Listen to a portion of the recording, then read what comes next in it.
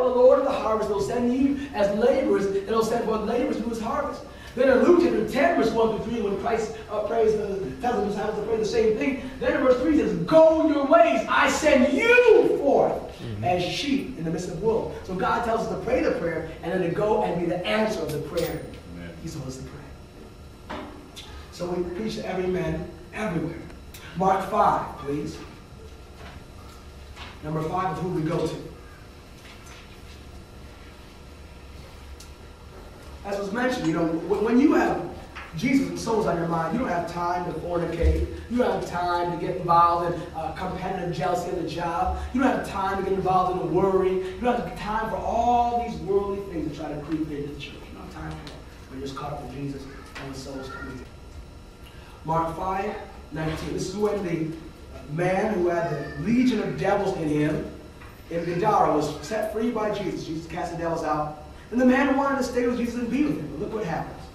Let's look at verse 18. And when he was coming to the ship, he that had been possessed with devils prayed him that he might be with him. Howbeit Jesus suffered him not. Now there's nothing greater than being with Jesus, is there? And Jesus says in this instance there was something even more important. Now listen to what it is. Jesus suffered him not, but said unto him, go home to thy friends and tell them how great things the Lord hath done for thee, and hath had compassion on thee. Some of you might have family and friends who might still be bound by drugs or alcohol. They might still be going to the club. They might still be looking for money, get rich quick scheme, whatever it could be. They might still be just hanging around baby girls, hanging around, you know, old grandpa really, just sitting on the stoop every day. You might have someone in the corporate world, and all they want to do is get ahead and be on top. But Jesus says, what we need to do, we need to pray, we need to fast, we need to seek him first. That's the Bible. But also we need to go back to them. Yes. Because we're not like them anymore. There's been a change. We're a new creature in Christ. We need to tell them that Jesus has made me free. Amen. And he can make you free, but you have to repent, believe on him, and not live a life of obedience. Even right now, the Spirit of God might be bringing to your conscience maybe some old cousin, old friends. You might be praying with them about.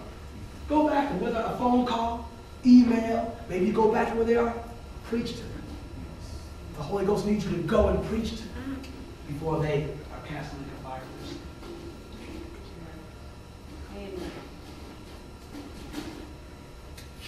Acts 26.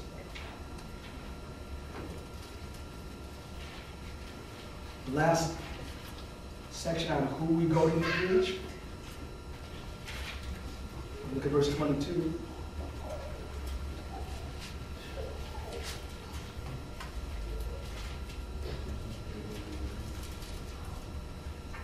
Paul is giving his defense to King Agrippa before he's taken to be tried in Rome under the Caesar.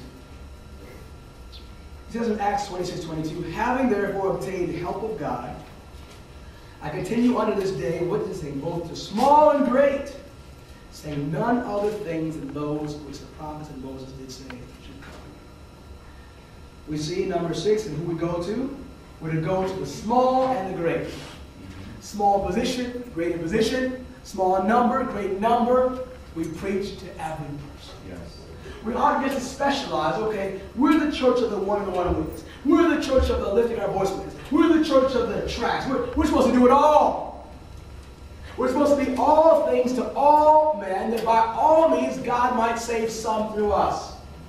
If you see one person, go and preach to them. If you see a festival here in the Taveres area, lift up your voice and preach all of them. You see an open street corner, people going, walking, go out there and preach. You see someone at your work, sit down with them with the Bible and talk to them and witness. Whatever it takes that God uses you to go and preach to them. Brethren, on the day of judgment, there'll be nothing that we'll be able to say to Christ that could have justified us letting a soul go to hell. Well, Lord, I need some more time with my family. Well, Lord, you know, it was the NCAA championship was coming on. Well, Lord, it was Obama's inauguration. I had to watch it on TV. Oh, Lord, you know, I need more time to work. Lord, I was tired. I needed some rest time. Lord, no excuse for holding me water on that day. You better get to do what we need to do right now. Where do we go? Luke 14. We're going through these. We have to close in a couple minutes. I want to give you some more scriptures on these specific areas. And say why? Because after we conclude, and you go out of this fellowship place to the next step in your life, and you think, okay, I have to go for Jesus, I have to preach. The devil's going to try to bring some objections to your mind. Oh, well, don't preach that. Don't preach that person. You don't have to preach now. Hey, you might embarrass someone. Oh! Try to bring all those things. And see, when you have the Word of God, the God says to preach to everyone, wherever you go, all the time. Now you have that Word of God to combat the devil's lies. You can stand up bold for Jesus and be a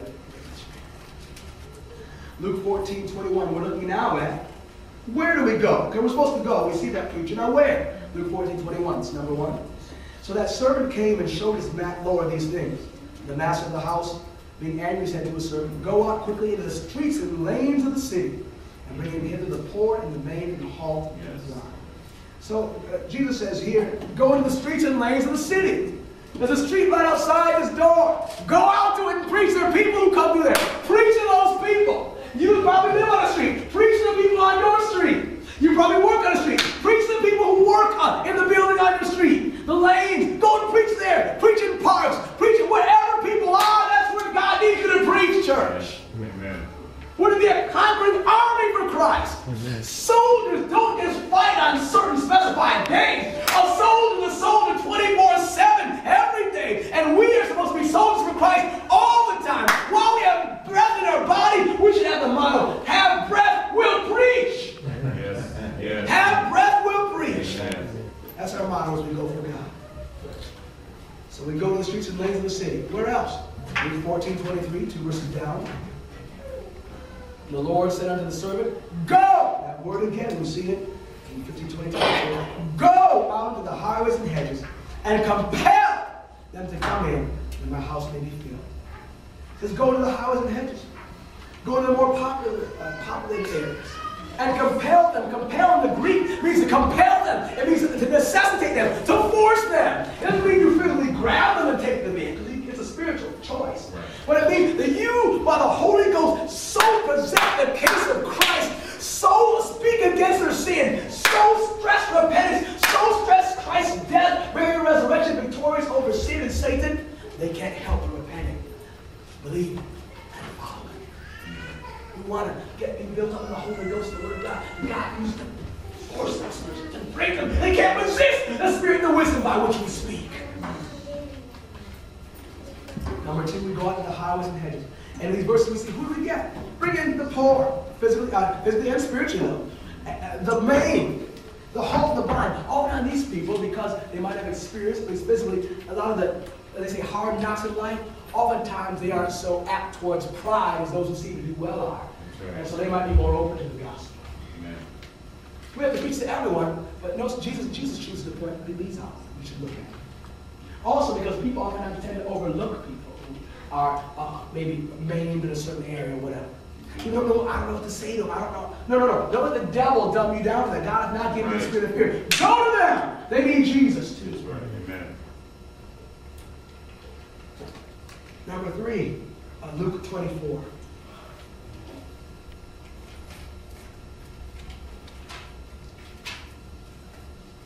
Where do we go? Luke 24, verse 46.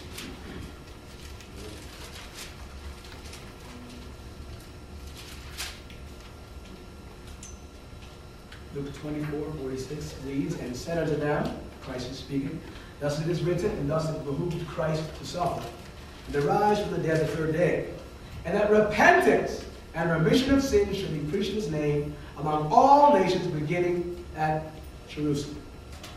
So, number 3, we preach among all nations, beginning at Jerusalem. So begin where you live, your household, your street, your work, your daily sphere of influence. You don't have to go to California first. If you live here in this area, Mount area, preach in this area first. Yes. And then God, as you're faithful, will also take you further and further and further and further. Amen.